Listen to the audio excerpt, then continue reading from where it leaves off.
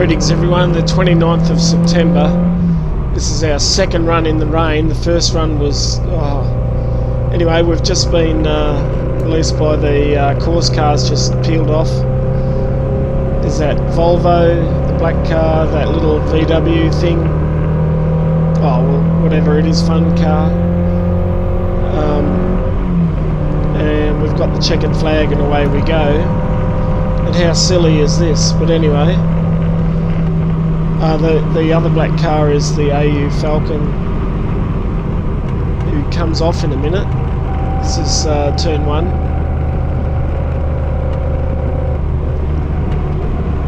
And turn 2. Tim's starting to slide the VW, and I'm starting to slide now too.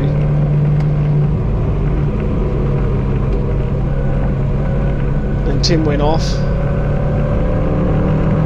as you see. Now this is coming down the main straight. The VW's pulled away. This is turn 1 again. This is the second lap.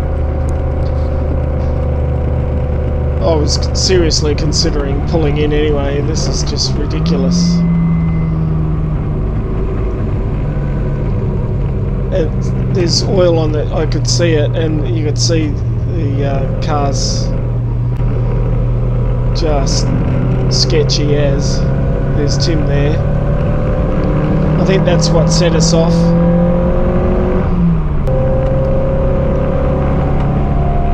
Whether it's related to Tim's falling off, I don't know.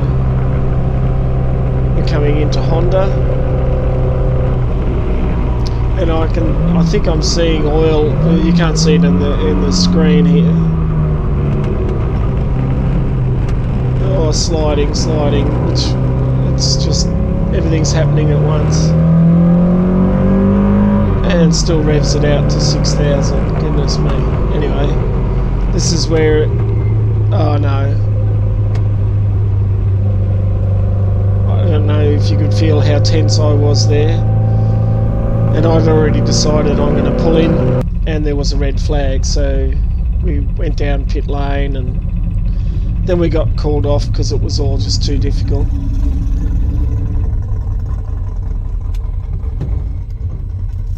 And a little bit of an exchange. Where'd you go? Someone was leaking oil.